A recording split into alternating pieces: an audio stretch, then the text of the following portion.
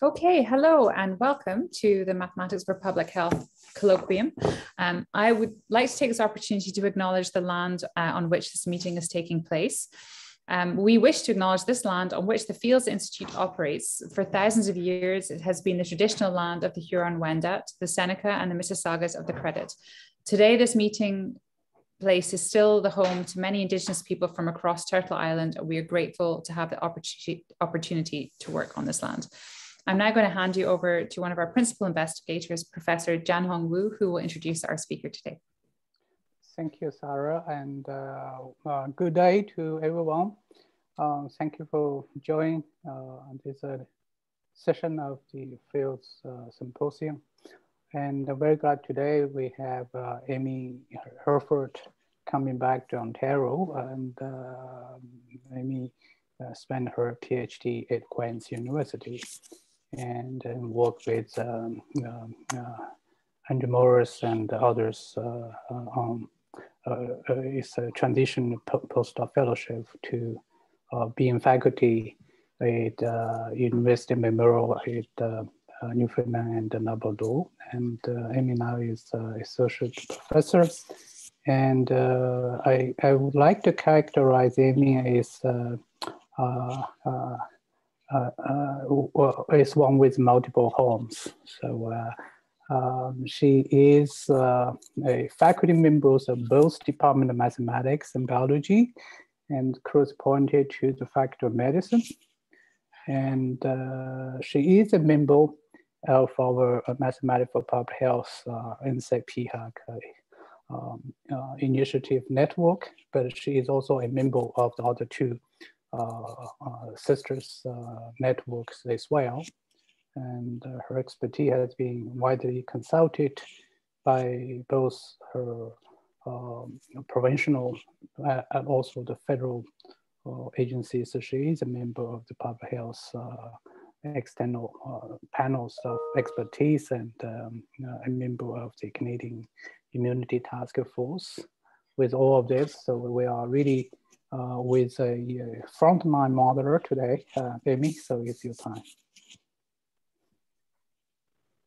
Thanks, Jianhong. Just gonna try and share my screen here. Yeah, so I hope everybody can see my screen. I can't really see anything in the chat, so if there is a need to interrupt at any point because things aren't showing up very well, please let me know. So if not, I'm just going to assume that this is all showing up good for everybody. So thanks so much for having me. I guess I am a person of multiple homes. I really value at Memorial the ability to work cross-disciplinary as a mathematical biologist. Really appreciate that. And throughout the pandemic, it's been really helpful for me to be able to reach out to people in other jurisdictions. I think we're a lot of times answering similar questions, making important recommendations, and I'm always really wary of whether what I'm saying is in agreement with how other people are viewing the situation. And so especially during the pandemic, I've reached out to a lot of the mathematical modeling, mathematical biology community throughout Canada, and really appreciate everyone who's responded to my emails with questions at certain times. And certainly thanks also to the emerging infectious disease networks, which have provided funding for some of the work, and just to help Newfoundland and Labrador be part of the national conversation on modeling COVID-19. So I'm in Newfoundland and Labrador, and this has been my focus for most of the pandemic, has been modeling for Newfoundland and Labrador. I consider it to be a smaller jurisdiction, and some of these smaller jurisdictions in Canada have experienced qualitatively different COVID-19 outbreaks, at least up until May 30th, which is what this figure is showing. So this figure is by Dr. Zahra Mohammadi. She is a mathematics for public health next generation postdoc, and she put together this slide to help illustrate the differences between how COVID has unfolded in Atlantic Canada and the territories versus the rest of Canada. So on the left, you have cases per 10,000 people in the population. Starting from the beginning of the pandemic through to May 31st, 2021. And some of the lines that are low down, these would be things like Newfoundland and Labrador, kind of having a little bit of an outbreak of the Alpha variant in February, but mostly just sticking down on not really having many cases at all. So we tried to visualize that on the right-hand side.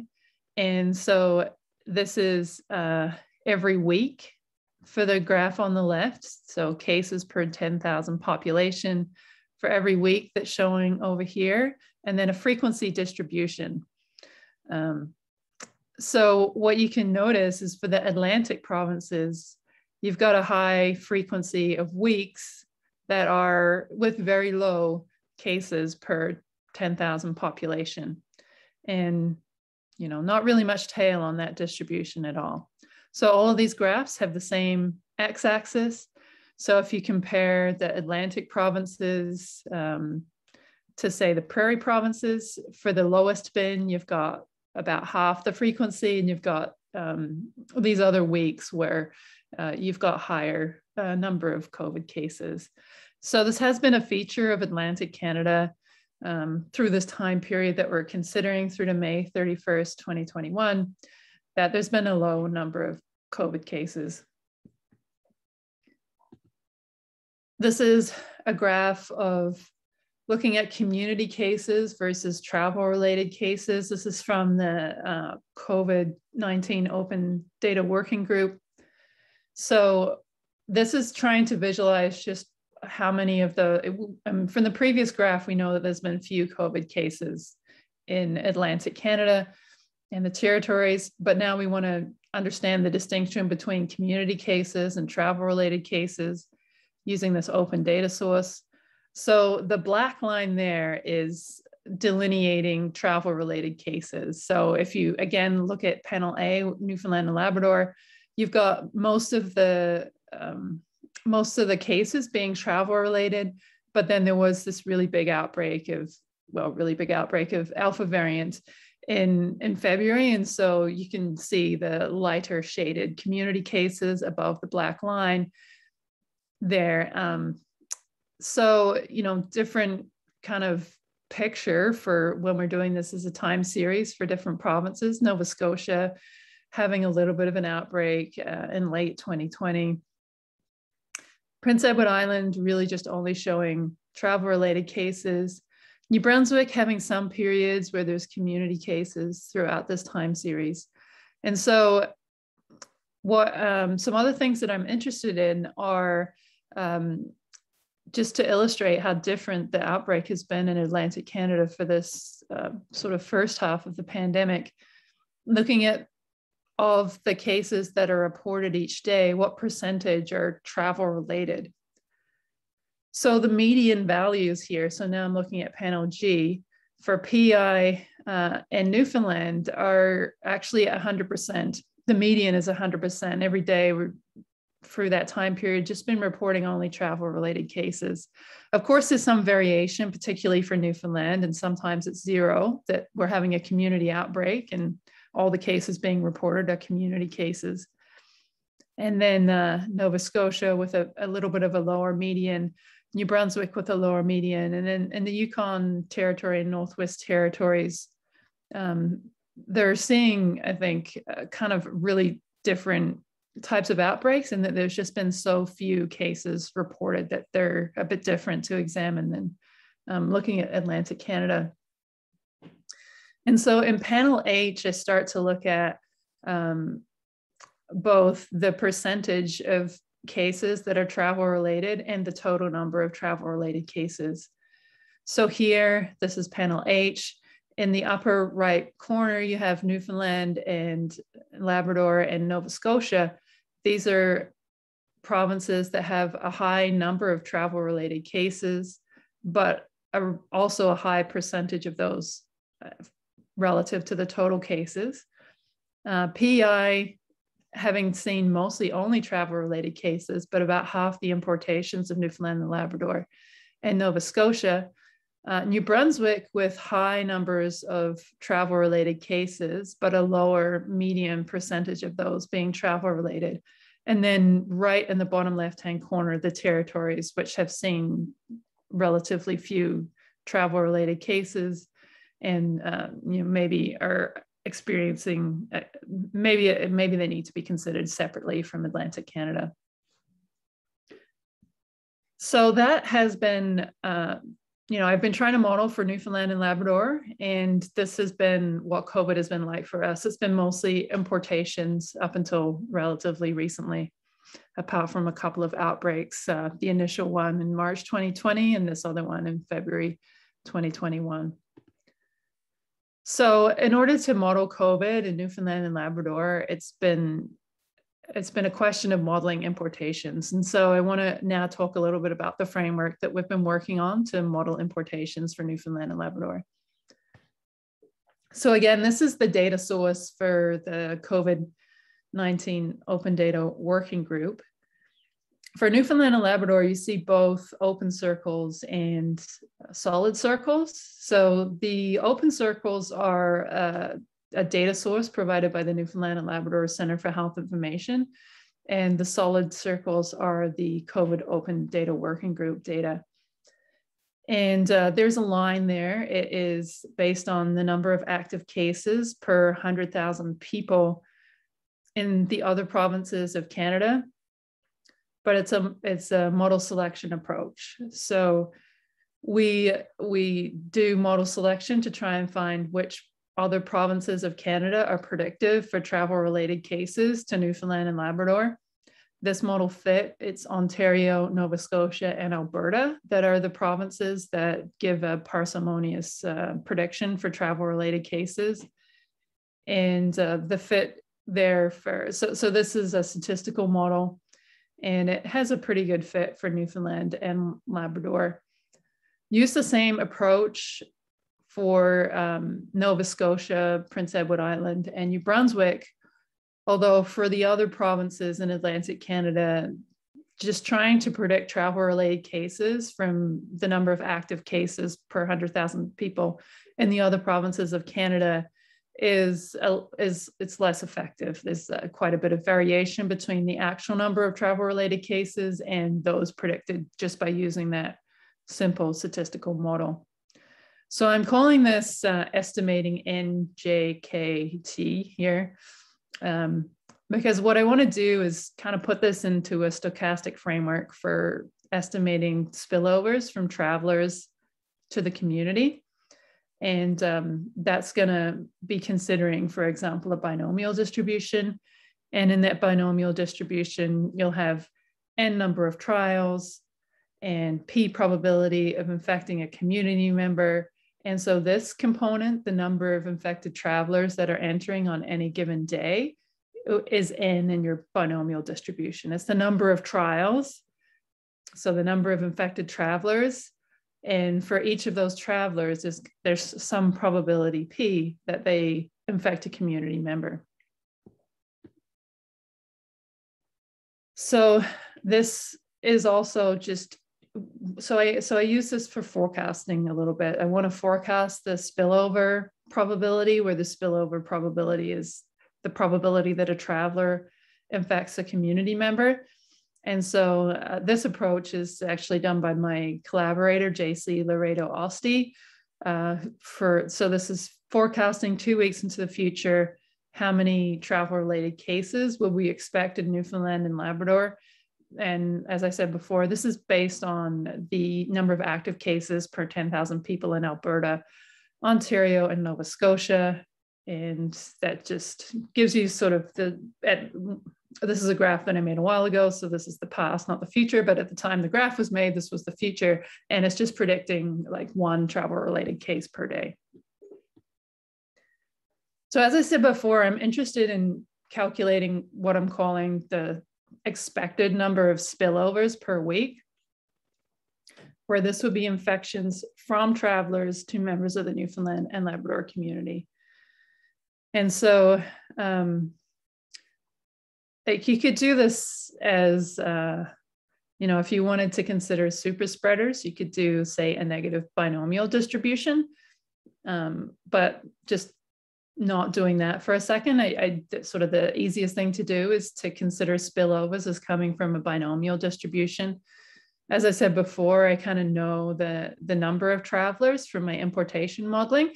And what I want to talk about in the next few slides is what's the probability that the traveler generates a spillover, and that's going to be to do with vaccination rates and local community measures.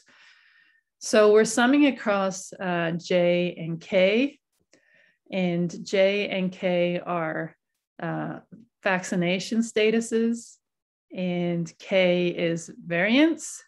So for every traveler who comes in, that traveler has a particular vaccination status, or like I'm predicting the number of travelers who come in, but then I'm interested in what's the number that are going to be infected with a particular variant K, and what's the number who have a particular vaccination status J, because their vaccination status will affect what types of restrictions get applied to them by the Newfoundland and Labrador government. So I have to sum across all those different possibilities. And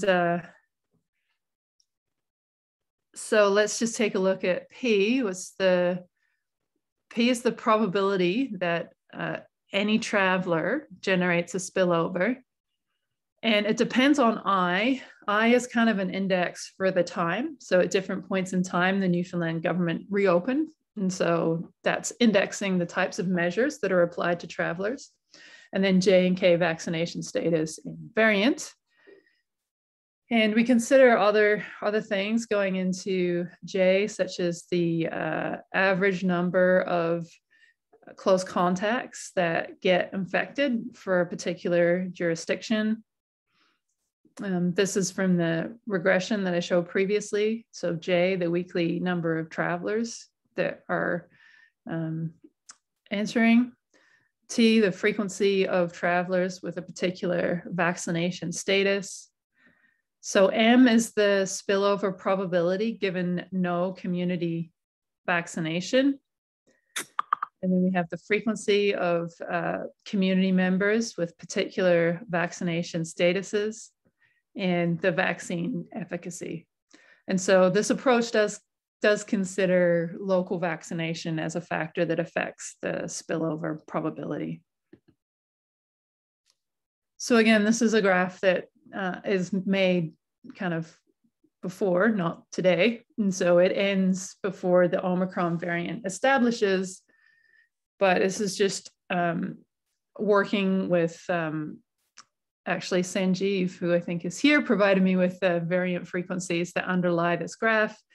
And it's looking at what expected percentage of travelers are arriving with a given vaccination status and a given variant. So you start off and it's all original variant and it's all unvaccinated people. And then we have the alpha variant show up, and it's mostly in unvaccinated travelers because people are not really vaccinated at that point. You start seeing that the green dashed line here would be alpha variant and partially vaccinated travelers, because this is when there were becoming a higher prevalence in Canada of partially vaccinated people. And, you know, by the time we get to the end of December, it's all Delta variant. And given that a traveler is infected, it's most likely that they're unvaccinated. Second most likely that they're fully vaccinated, because we're weighting by the percentage. All right, so I'm interested in what's the probability of a spillover event happening from a traveler to the community, which is sort of hard to estimate, except that we have a little bit of information on this in that while there was 14-day self-isolation in place, all of the Newfoundland and Labrador community was unvaccinated. During that time, we had one outbreak of the alpha variant. So from the modeling that I have described here, I estimated that there would have been 316 travel-related cases that were all of the alpha variants. And so I'm estimating that the probability of a spillover for alpha variant was 1/316. under these conditions where restrictions were 14-day self-isolation and the Newfoundland and Labrador community was fully vaccinated. And then using kind of known results, like the original variant is, or alpha variant is 50% more transmissible than original variant. Delta variant is another 50% more transmissible.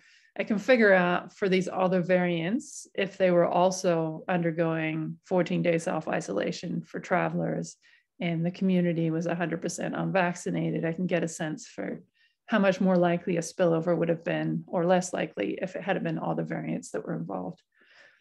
So I'll use that piece of information and try to use it to figure out what are some other values for this PIJ, because over time, Newfoundland and Labrador is going to change its rules. So one example is that there's 8-day self-isolation and a negative PCR test required for travelers to exit self-isolation. So the way that I handled that is to, so this is the generation time, and I think this is for the original variant. So if you do 8-day self-isolation, I take the integral of this curve up to 8 days and figure out the area under that curve. So that gives you an estimate of what's the probability that an infected traveler is released into the community if they undergo 8-day self-isolation and if they were on day 0 of their infection when they enter the province. You can apply the same logic if they enter, say, on day 5 and they self-isolate for eight days. Well, there isn't really any infectivity left there.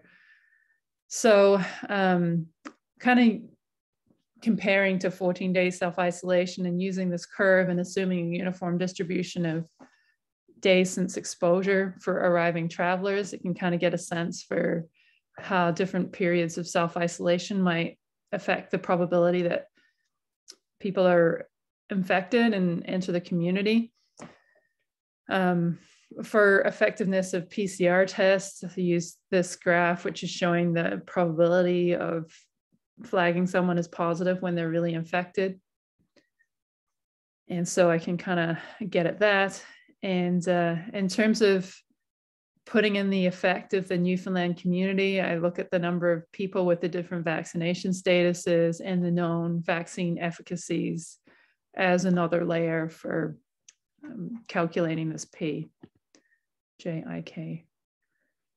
So this is just a table of what it looks like. It kind of gets a bit complicated with all the different variants that you can have for K, and just all these are all the different reopening steps that Newfoundland and Labrador has had when they've changed restrictions on travelers. And these are some of the values that I get here. So I've been doing this spillover modeling for a while. As I mentioned, it seemed like the most important modeling to do for Newfoundland and Labrador. And every day this graph would get made and it would just say one travel-related case every day. I was starting to wonder if the graph was broken. But then the Omicron variant came, and when the other provinces were within their PCR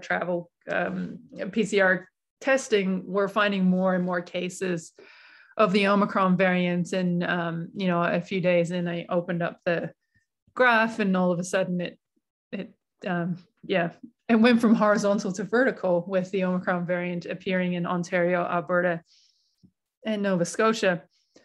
So this is the graph of projected number of infected travelers arriving per day from that statistical model.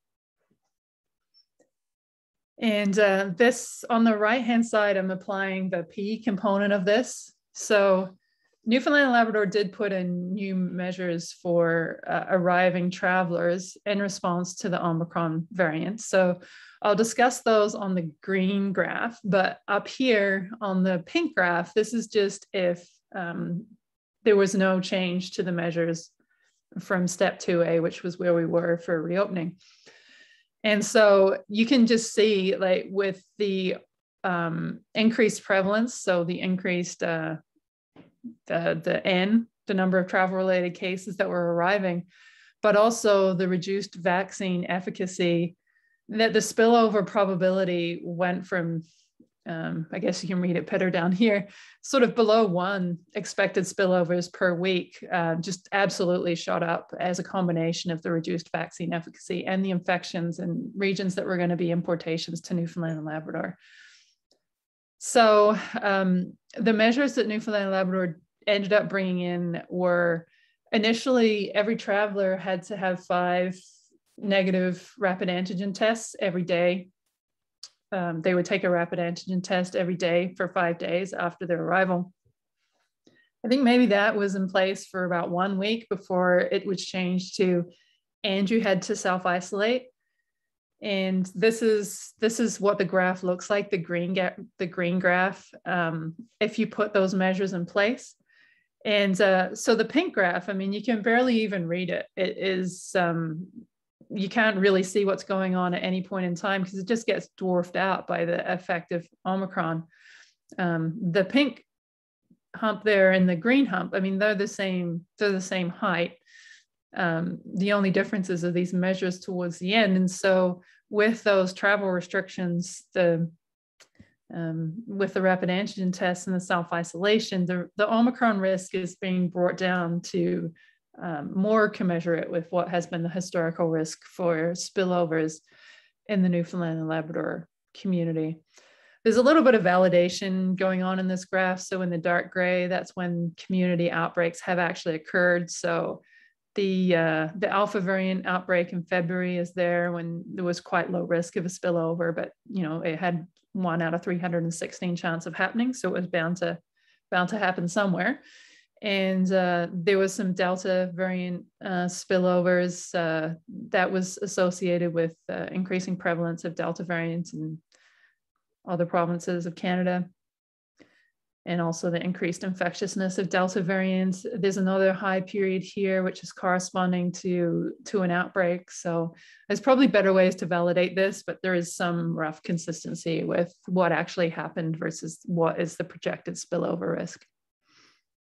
So this so far has been the framework that I've been working with for spillovers, but there's some, I think, important future directions. And again, Dr. Zara Mohammadi, who's the Mathematics for Public Health postdoc with myself and Monica Kojikaro, has been working on improving this spillover modeling framework.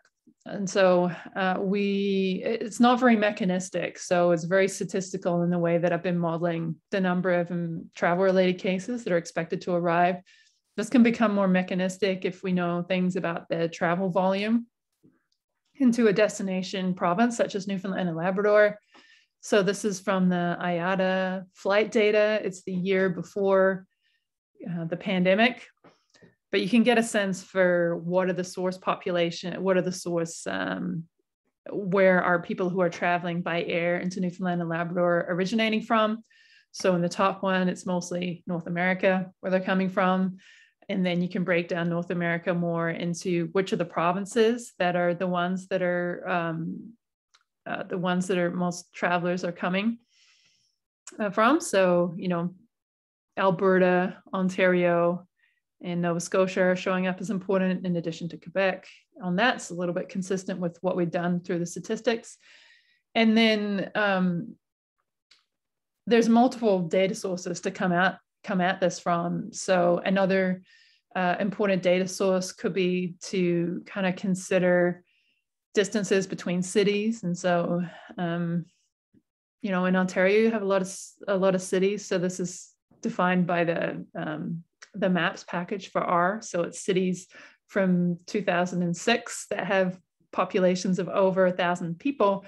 But you've got lots of small dots over here in Ontario because you've got lots of things that are defined as a city being really close to each other. And so this is another source of information that might help us come up with a more mechanistic prediction of how many importations. And so we're working of trying to put that together. Other factors that might come into it are looking at seasonality in importations. And so the top graph is, again, the IATA data. Again, these are made by Zara. And you can you can look at just seasonal patterns in importations, or seasonal patterns in travel volume, which could then affect the number of importations that you're seeing at different times.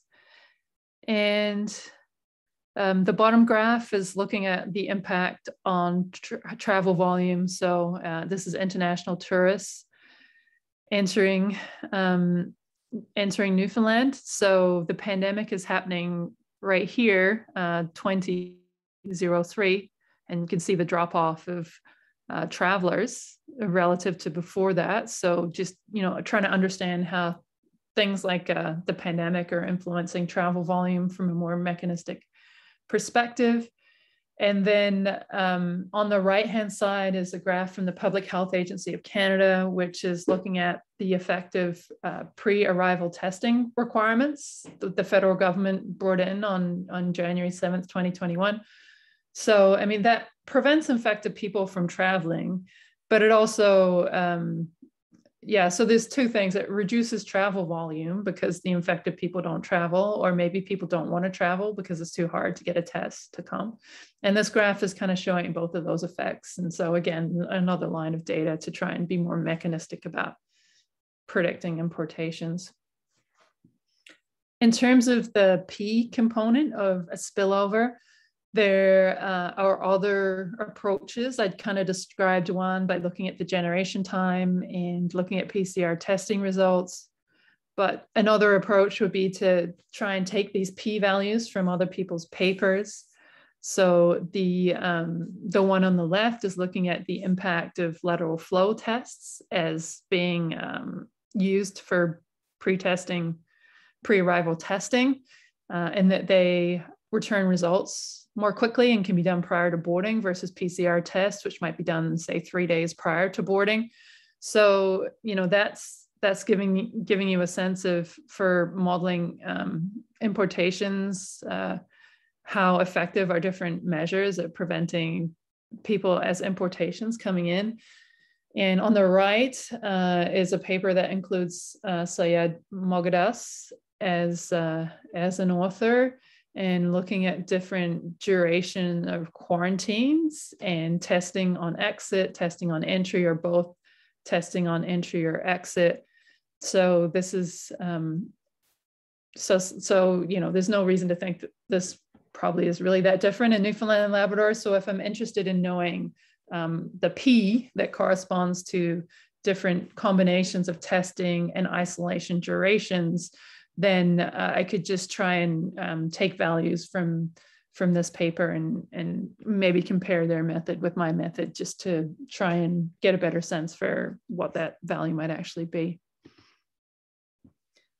And then finally, so I think for the smaller jurisdictions where there has been such a high percentage of travel-related cases, a lot of the times, I don't really like to couple importations with community spread in a differential equation framework, because it is dealing with continuous valued numbers of importations, and there's a minute probability of spillover per unit time, which gets realized in the ordinary differential equation framework, but doesn't get realized in reality. So blue here would be the importations, the predicted importations, which I can get from an importation model. And I kind of don't like to do modeling where I'm looking at scenarios where there could have been a spillover in Newfoundland in July, when I know that actually there wasn't. So I have kind of gone to this framework that implements more of a switch, where I'm only modeling importations up to mid-August, when we know that there was a community spillover. And then when there is a spillover, then I start modeling the community spread with an SLAIR type approach in combination with the importations. But I do like to keep these layers separate when I know there hasn't been a spillover event. Okay, and so for the second part of my talk, I wanted to mention travel restrictions. This became a hot topic because very early in the pandemic, the Chief Medical Officer of Health, Dr. Janet Fitzgerald in Newfoundland and Labrador, passed a special measures order, which said that if you wanted to enter Newfoundland and Labrador, you needed to be a resident or you need to have an exemption. And this became the subject of a court challenge in Newfoundland and Labrador, and is something that we worked on. And these restrictions were in place till reopening, which mostly happened in July 1st, 2021. Dr. Fitzgerald explained that the reason for the travel restrictions was that there was a low prevalence of COVID within Newfoundland and Labrador, but a high risk of introduction due to the high prevalence outside of Newfoundland and Labrador. So this modeling was done as a branching process, and it was implemented by Dr. J.C. Laredo Osti, who is my colleague at Memorial University and an expert in stochastic processes. And it's mostly a branching process, except one of the features of it is that it does have infectivity depending on the number of days since infection. So that's the generation interval that I had showed from Ferretti, some slides previous. So I probably could have done Gillespie algorithm, but probably wouldn't have been able to do it with this additional wrinkle of infectivity depending on the number of days since infection. And so it was helpful for JC to have done that modeling and done it in a really computationally efficient way. The model is kind of Slayer format. So you have importations, and they can be either preclinical, which means the person doesn't currently have symptoms, but they're going to eventually have symptoms, or importation could be of someone who is asymptomatic. You have susceptible people in the Newfoundland and Labrador community. They have some rate of becoming infected either as a preclinical infection that will eventually end up in symptoms, or as an asymptomatic infection, and then individuals recover. So this was at the time of no vaccination and original variant. And this branching process will predict the number of clinical infections, which is a quantity that we could then compare to data. So I think probably everyone has been doing a model kind of similar to that at its very core. And so we calibrated the model to the data for Newfoundland and Labrador. And this is really early on in the pandemic, 2020. So we're looking at different contact rates. So these are percentage reductions relative to pre-pandemic contact rates. Or sorry, they're not percentage reductions, they're the percentage of pre-pandemic levels. So 80% means 80% pre-pandemic level. And that's the scenario that results in some community escape and exponential growth. And then we do we know that whatever we say about how many cases could have happened with or without the travel restrictions will be sensitive to what we assume about contact rates within the local communities. So we're exploring a range of different contact rates there. So on the left, we have with the travel restrictions, and on the right, we have without the travel restrictions. So you're seeing more cases on the right because there's no travel restrictions. You're seeing more cases when the contact rate is higher. And in terms of matching with data, so what actually happened is there was travel restrictions. And you can see that the contact rate scenarios that are consistent with that are, 60% reduction in contacts relative to pre-pandemic, or 50% or 40%. So on the left-hand side. So this was just to get a sense of, is this model able to reproduce the past? Does it do a good job of describing infection dynamics for Newfoundland and Labrador? And then we looked at how many infections happened in the 9 weeks following the introduction of the travel restrictions, both with and without travel restrictions. These cases are broken down into, is it an infection in a local person? Is it a travel-related infection? And prior means that on May 4th, there were the travel restrictions implemented. So it could be that there was an infected community member prior to May 4th, and they infected a community member after May 4th, and that's what's meant by prior. So the main results for this are that the mean number of cases was reduced by 92% owing to the implementation of the travel restrictions. The model also assumes that the number of importations is reduced by 92%. And this is, yeah, I think probably something that is going to come out from models like this. The number of cases will be reduced by the same percentage that the importation rate is reduced by. That's the mean that I'm talking about. If you move into looking at large outbreaks or things other than the mean, so the variance or the 95% prediction interval, then without the travel restrictions, there are also this higher probability of very, very bad outcomes that can potentially overwhelm hospital capacity. And in terms of travel restrictions, it's useful to think about the impact of delays, because they are just going to delay the inevitable. So we also estimated that the travel restrictions would delay establishment by, on average, 6 months, which is kind of substantial when you consider that the timeline to coming up with a vaccine was around a year. Also started thinking about travel restrictions in the context of variants and just trying to come up with a sensible decision tree for what should be conditions for implementing travel restrictions.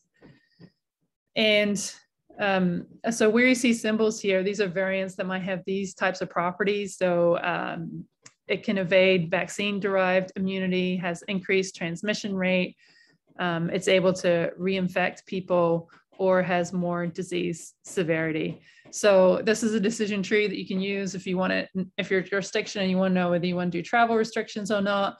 So first of all, does the new variant have characteristics that are concerning? If the answer is no, then you can have limited travel restrictions, or you don't really need them. I mean, maybe you just need travel restrictions to the extent that they don't impact your ability to respond locally. If it does have potentially serious characteristics, is the presence of the variant sufficiently high outside the region to warrant restrictions? If it's not, then limited or no restrictions. If it is, then you want to ask if the variant is established in the local jurisdiction. If it's not established, then travel restrictions are warranted, because there's a big difference. It's a serious variant, and there's a big difference in prevalence within your province versus outside. If it has established in the local jurisdiction, then you're going to have exponential growth unless you think that you can eradicate it. And if it's established and you don't think you can eliminate it, then eventually the community spread is going to become much more significant than importation spread. And so you go off to no, you don't want to have travel restrictions. So really, there's only a pretty narrow region where travel restrictions are going to be useful. The necessary conditions are that there's a high prevalence outside the province, and within the province, either you don't have it or you think that you can get rid of it. But without those conditions, it becomes harder to justify restrictions that are treating travelers different from local community members. The reason why we say limited travel restrictions on the right is that you're still going to be dedicating some effort to detecting infection in the community. And so when I say limited travel restrictions, it just really means spending the same or a relatively the same amount of effort as you would to detect community infections as to detect border infections. So for smaller jurisdictions are I think more likely to meet the criteria for travel restrictions. If you think about the severity of a variant, that can potentially have different meaning in a smaller jurisdiction. If you have a very low healthcare capacity, then what might not be severe for a place with a lot of healthcare capacity might be severe for that place with low capacity. Having a lower travel volume means that eradication or elimination might be more likely.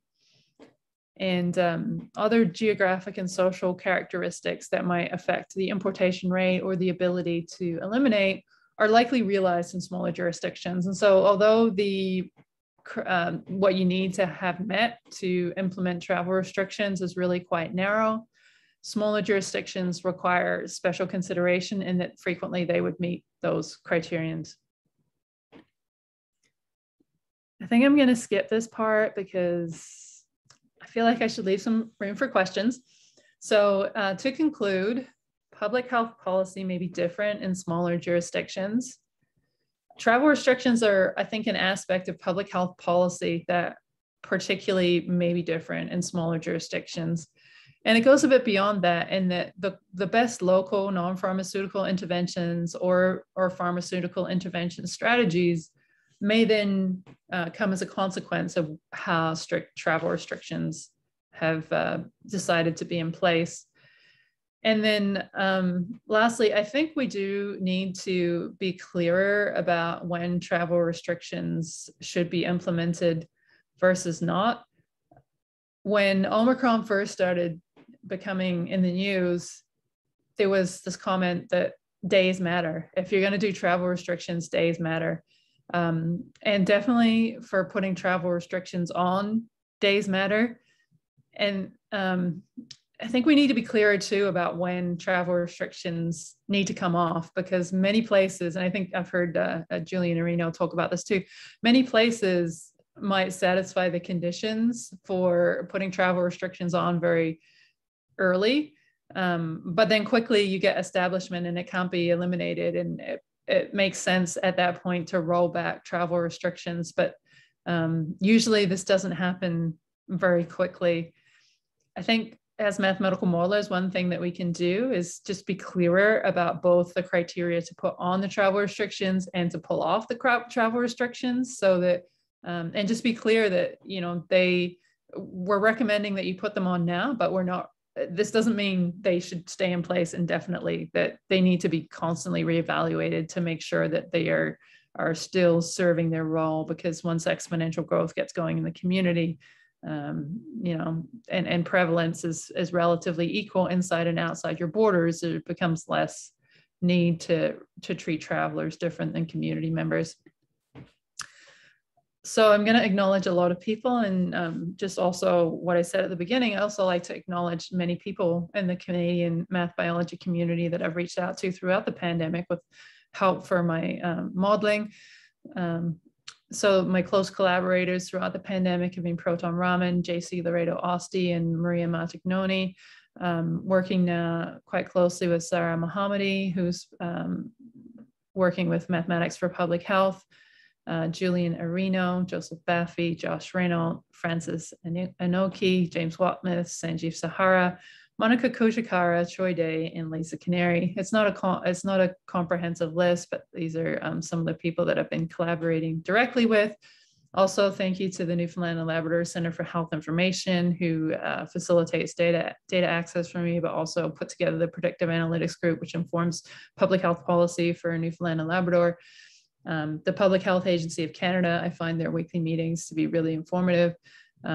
Atlantic Association for Research in Mathematical Science, NSERC for funding through Discovery Grant, but also through the Emerging Infectious Disease Networks, and then the three emerging infectious disease networks that I'm part of, CanMod, Mathematics for Public Health, and the One Health Modeling Network.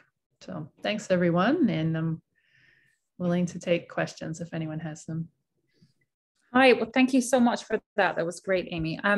Unfortunately, Jan Hong's had to duck out, but Professor Sanjeev Sira, who many of you already know, has kindly volunteered to step into the breach and just to chair the question and answers. So for those of you who don't know him, he's a professor at UNB, and he's also a member of Mathematics for Public Health. So I'm just going to hand over to Sanjeev now, and thank you.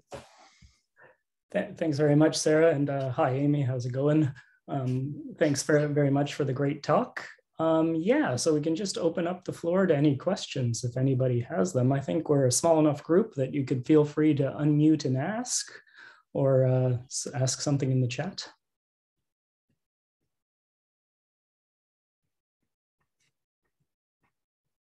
I'll start it off, kick it off a little bit, Amy. How are you finding the model validation working with this? Like, do you have enough data to test the assumptions about the like the spillover rates and things?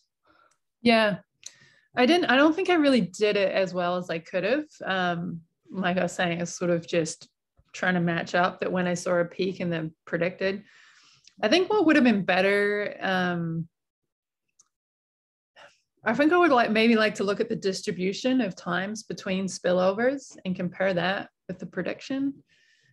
Are there other jurisdictions where there are more examples you can get, just for like, I'm trying to think of other places that would be kind of like this. Yeah.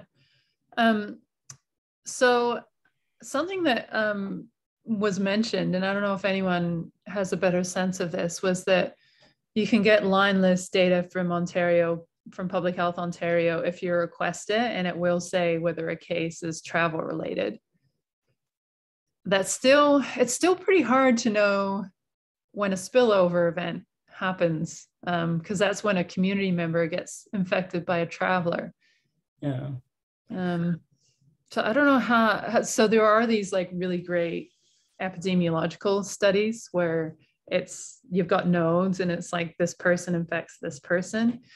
And that, I mean, that if it was resolved to that level, like the individual level, rather than sort of the math biology way is more population level and you lose those individual linkages. But I mean, I've seen really nice graphics like that coming out of China. So maybe if I look back through some of those publications, it would kind of give some sense of what the spillover rate could be. It's just hard because it's also going to be sensitive to local characteristics as well.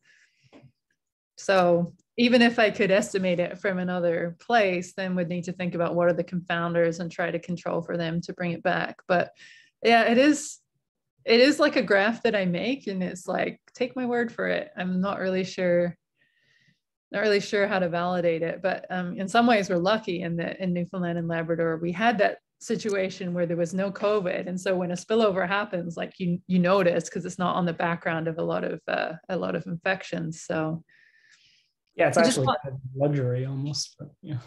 Following on from that question, because the population is smaller, is that maybe something you get funding for, to do like a small cohort study to look at, to do an outbreak, if you don't have that data, to do like an outbreak investigation? So go and look at where it could have been linked to, because I think it might be easier to do in your population size. I think here it's too difficult, especially with something like Omicron that's so transmissible. But in a smaller population where people actually even know who they met who aren't actually members of their household, like I appreciate in a smaller community, you actually know people, even if they're not part of your household, like who they are and where it probably came from. But if you ask people, who do you think you got it from? They would probably know, even if it wasn't a member, like a close friend, they'd be like, oh yeah, I think I got it from so-and-so.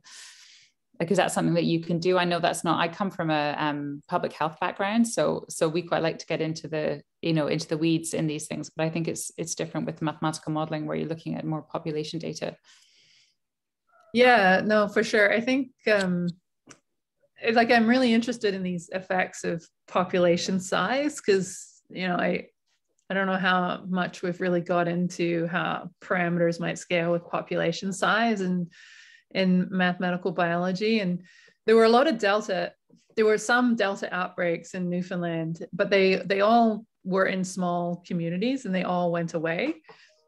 Which is sort of, it wasn't really what the feeling that I was getting from the larger jurisdictions, that you could just introduce Delta to the community and it would just go away. And one of the things that I was kind of thinking is, everyone knows each other in these communities. So if you're at the grocery store and someone asked you who was in the grocery store with you, like they could probably tell you the names of the people. And so contact tracing almost like gets done by itself. I think also a lot of work went into the contact tracing in the smaller communities, but that kind of thing is not really something that we think about explicitly in the models all the time, that with small population sizes, maybe there's like really big changes in parameter values, and trying to think about that more. And in terms of the outbreak analysis, I first wanted to do that with the alpha variant outbreak in Newfoundland and Labrador in February. And it's just really hard with our public health capacity to get data. They're really busy, and we got cyber attacked. And I honestly feel like they do want to get the data to me. They were missing one variable that I needed, so I got data up till June, and then everything happened. And the same people who are trying to get me the data are the same people who are trying to input the contact tracing data. And obviously now they're completely overwhelmed because they have to input test results that are orders of magnitude higher than they've ever seen before.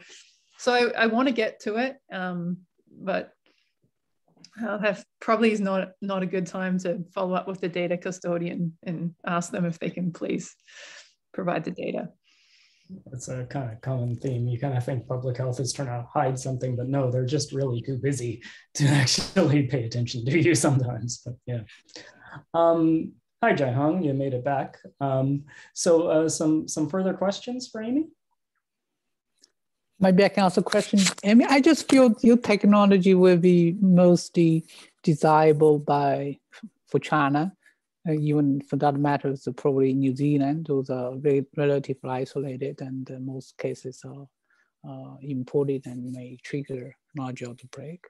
So is that true? That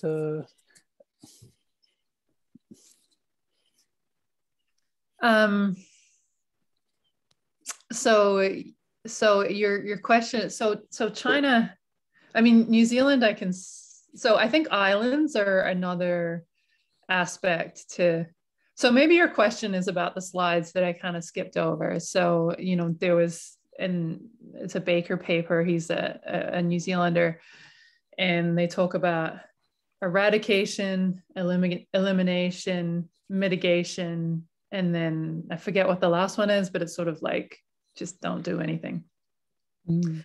And so there's all these different strategies that you might implement. And so the eradication one was one that had been attempted by some of the Pacific Island nations like Fiji and Samoa, where not only do you not want any COVID in the community, you also don't want any travel related cases.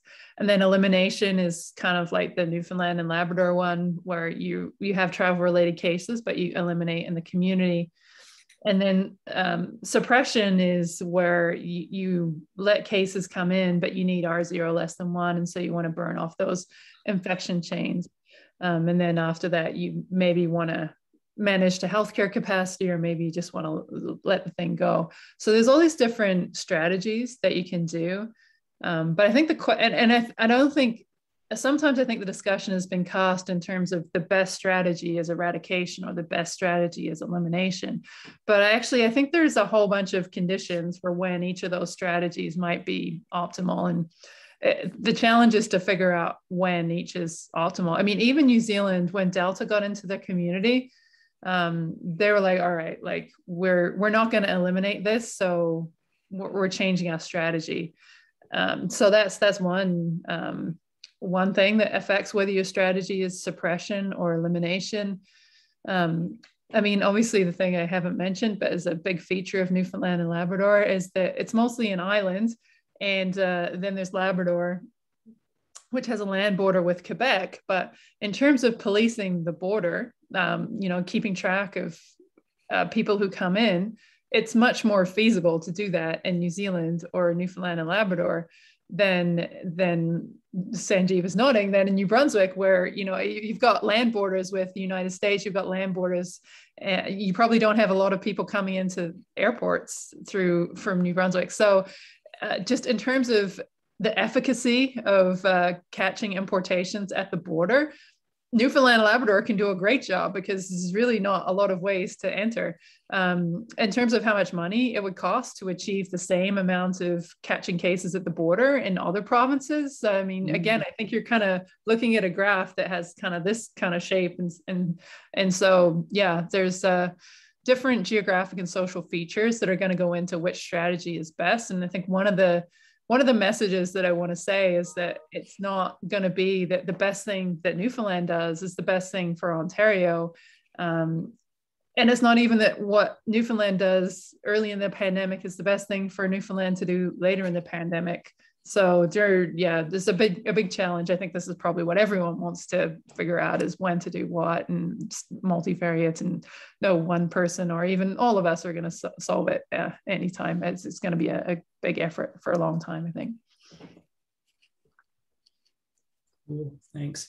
So I guess we've leaked a little bit over 3 o'clock there. So I was just wondering, maybe there's time for one quick question if someone's got one from the audience there. I see a hand somewhere from Hudson Blue. Please go ahead and unmute yourself and ask your question.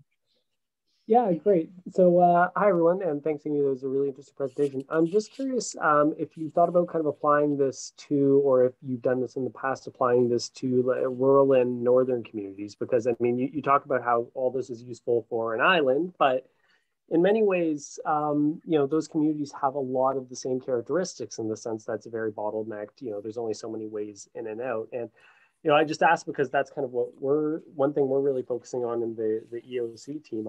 I'm a grad student working for Dr. Asghari. So I'm curious if you see that as an application for kind of this work as well, or if it's just purely limited to, what you specifically talked about in this project. Yeah, that's interesting. So I think there's the scale at which decisions can be made. So with the special measures orders in place, and with health being a provincial jurisdiction, provinces can make different decisions. And so that's a scale of decision making. To give a Newfoundland and Labrador example, would it be beneficial to say that there are travel restrictions? There should be no travel between the island of Newfoundland and Labrador.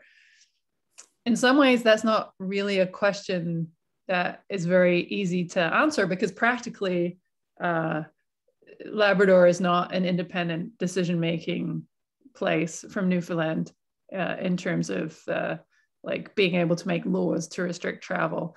So I think one aspect of this is what's the scale that decisions can be made at legally. Maybe there can be recommendations. Maybe Labrador could recommend that no one from anywhere else enters, but that's one aspect. And another aspect is cutting off from essential services. So I think provinces tend to be set up so that they have essential services, but if you try to cut at smaller levels, so say like northern communities in Ontario, you can put travel restrictions in, but I don't know if anyone would make them legal or more recommendations, because are you potentially cutting off individuals from the ability to go grocery shopping, the ability to see their doctor? So yeah, I think certainly some of the ideas, the ideas apply beyond islands, and maybe flying communities are a good parallel to islands.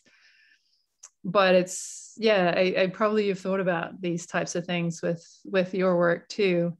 But yeah, there's the tension between the epidemiology, where it would be really good to segregate communities, but then also the reality that a lot of the communities do need services coming in, trucks with food and that kind of thing, and disrupting the flow of PPE or healthcare workers and that kind of thing. So probably you've thought about it more than I, but yeah. Yeah, no, thanks. It's interesting to think about too, because the communities present a really interesting kind of cross section too, where they're small communities that are a part of a larger province, but then they also have a lot of decision-making power on their own in terms of if they want to shut down their community, they can. So it's really interesting. But yeah, I appreciate that. And again, your presentation was really interesting. Quite enjoyed it. So thank you. Thanks. Great. Well, if no one wants to sneak another one in there, well, let's thank Amy once again for a great presentation. It was really awesome to listen to, and thank you all for attending. Yeah, thanks everybody. Thanks, Amy. And a recording will go up online so we can share it with a wider audience. Thank you so much. Thanks, everyone. Nice to see everyone too. I like your bicycle.